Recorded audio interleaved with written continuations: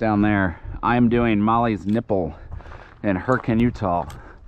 It's a little after 6 o'clock. Probably have 2 hours, well, 2.5 hours of daylight, which should be plenty.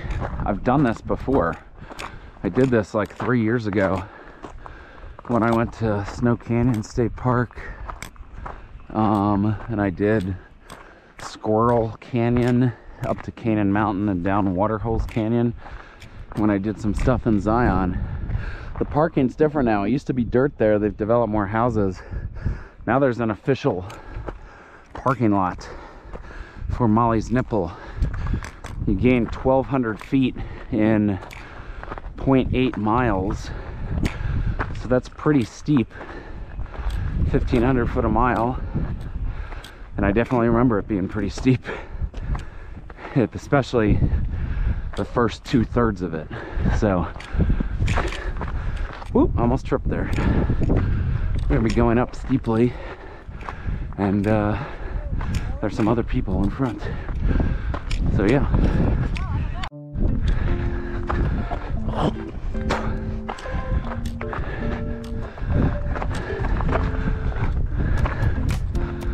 Steep trail.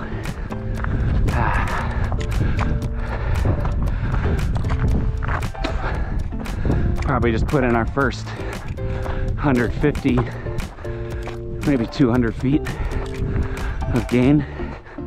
I basically ran up it. So I'm breathing pretty heavy right now.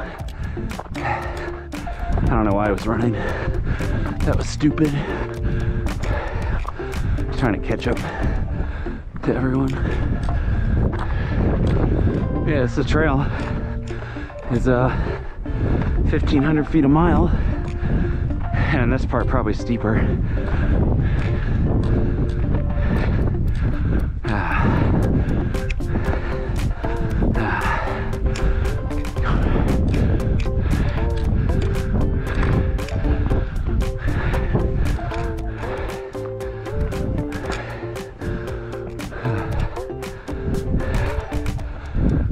So anyway, checking higher up. Yeah, we just had a lot of steep climbing. I'd venture to say we probably climbed 500 or 600 feet.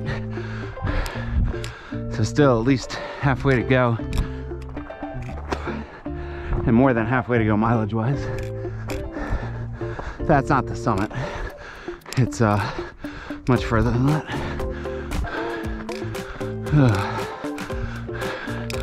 Yeah, this trail is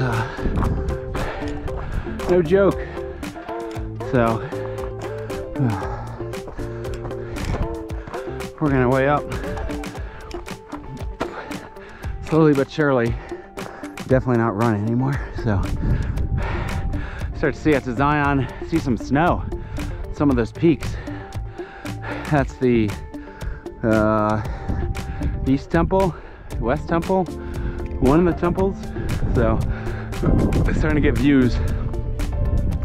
Now those snowy peaks are up north part of Zion, north of Cullub Reservoir maybe. I'm not sure what they are. So anyway, continuing on, probably almost halfway up, but not quite. Cleared the fall summit. We have our first view of the Nipple in front of us.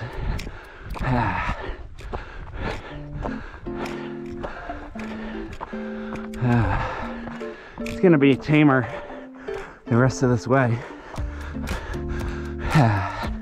You can see the trails still going up, but it's much easier now. There it is up there. Whatever kind of rock that is, I have no idea. But we just have to traverse over there and then climb up it. Very minimal climbing. I don't even think it was class 3. Maybe like, 20 feet of class 3. Whew. Yeah, we just got to go over there flat, and then we'll go up again, up that hillside to the summit. So I haven't looked at the clock. Probably going about 15 minutes. This is probably a, I don't know, 25-minute thing. It's probably comparable to Camelback. For those of you in the Phoenix area that have done Camelback before, it's less distance, but close to the same elevation gain. But if it's too steep, just because it's less distance, it slows you down because it's so steep.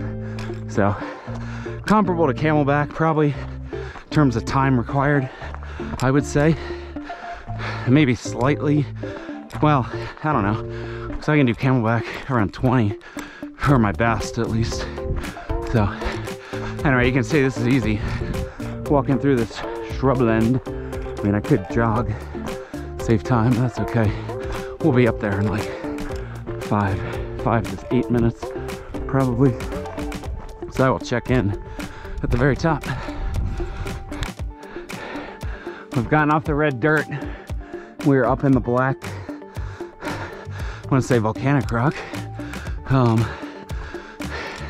Approaching the summit block.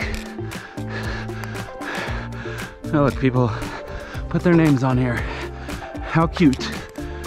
Ah, back in the sun. That was a lot easier. Definitely not class 3, all class 2. Ah. Mollie's Nipple. Summit number 2. I don't know what that lake is. Town of Perkin, town of Laverkin. St. George is out there, I believe. And then you were seeing out to Zion. You can see the colorful cliffs in Zion and all this valley land in between. So yeah, pretty cool. Pretty good short steep little calf burner, but not too hard. Like I said, anyone can walk up this, you know, take your time, whatever speed you want, but not technical, all class 2. It's a little steep on the descent in some places. You could slip, but you would just fall on your butt. You wouldn't get hurt. So anyway, I'm gonna hightail it down, and I am signing off for today. Just give you a feel for the descent. If I stood up, I would completely eat it, because it's all this loose dirt. It's very challenging to descend without slipping.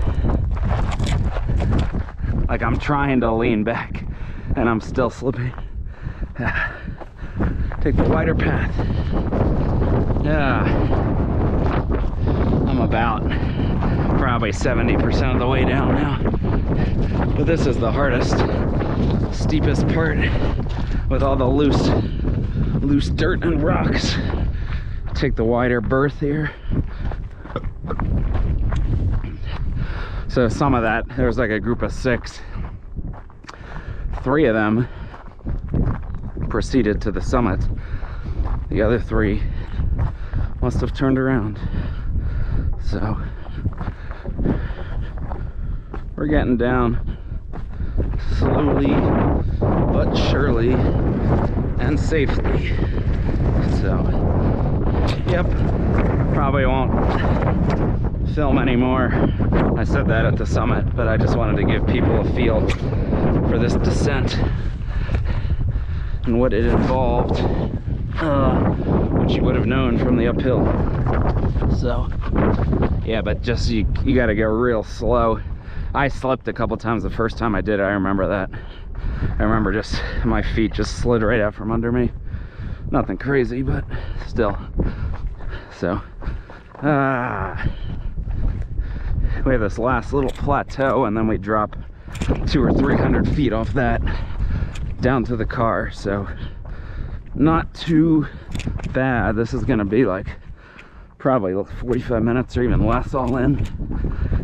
I think less, actually. I'm moving. I feel like I'm moving pretty good, so yeah, I gotta remember which way to get down. I think it's over here, so who knows? We'll figure it out.